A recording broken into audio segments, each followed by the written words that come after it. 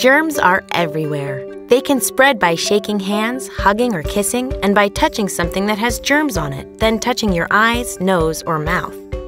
They can also spread through droplets released in the air when you cough or sneeze.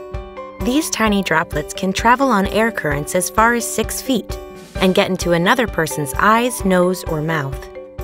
Many germs are especially dangerous for people with cystic fibrosis because thick, sticky mucus builds up in their lungs, allowing germs to thrive and multiply, creating a greater risk for lung infections. Fortunately, there are steps you can take to avoid germs. Clean your hands. Cover your cough. Get vaccinated. You have the power to protect your health. Be a lifeguard for your health.